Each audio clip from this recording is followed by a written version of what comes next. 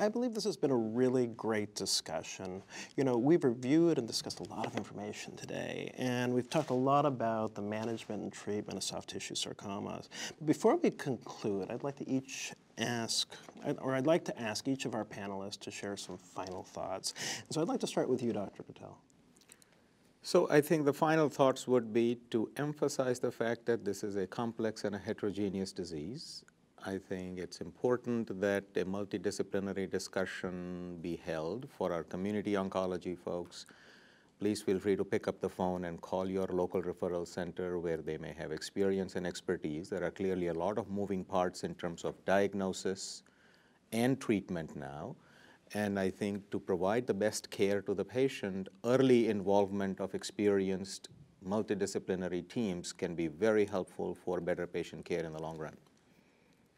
And so, Dr. Wagner? I certainly agree with those comments. I also would point out that we've seen several examples of randomized phase 3 studies being conducted in sarcoma. So it used to be thought that these are rare diseases, you can't do these types of studies. And I think it reflects the sarcoma community, which extends to community oncologists who refer patients in for clinical trials, but also the national and international groups that participate quite collaboratively in conducting these studies and relatively rapidly getting to answers about whether or not the drugs are effective.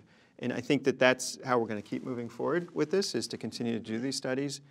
I also think that these studies show, especially the trabectedin and eribulin studies, show very nicely that we can parse out some subtypes of sarcoma. I'd like to see that go that even further, because lumping leiomyosarcoma and liposarcoma in a study together is still putting breast cancer and colon cancer together in a study. So I think as we can enroll more patients across the world in these studies, we can look at smaller subgroups and try to get more definitive answers according to the biology of the tumors.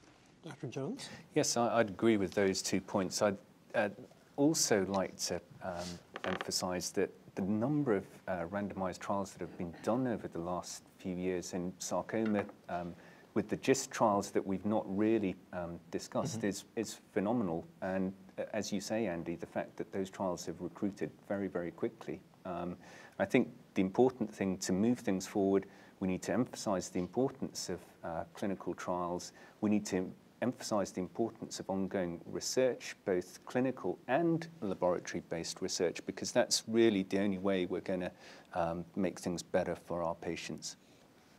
Dr. Randall? Agreeing with everything that's been said, and it is a time of cautious optimism. A lot of biotargeting going on, a lot of exciting tools being put in our armamentarium. Having said that, as we potentially move the curves to the right, I think we also need to remember it still will come at a cost to the patient and their family's lives. They're going to have a psychological burden, psychological scar, physical scar. This is a devastating functional type of cancer. And we need to keep the message out there that there is a comprehensive team that will chaperone and shepherd these people through the process, hopefully curing them or keeping their tumor at bay, but that we also be there for them down the road, because they will have life-altering events no matter what happens. Any final thoughts, Jonathan? Of course, I agree with all of the previous speakers, and I would also like to emphasize that multidisciplinary care is critical in terms of diagnosis, establishing treatment recommendations, managing treatment complications or toxicities, and then managing patient long-term in terms of late toxicities and managing their follow-up imaging, such as MRI, CT scans, blood tests over time.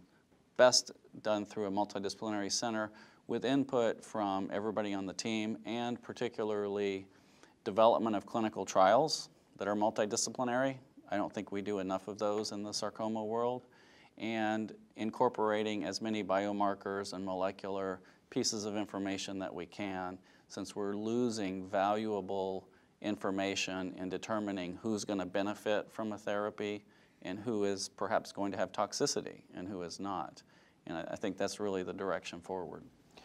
I think my final thought, which is just, I love this field.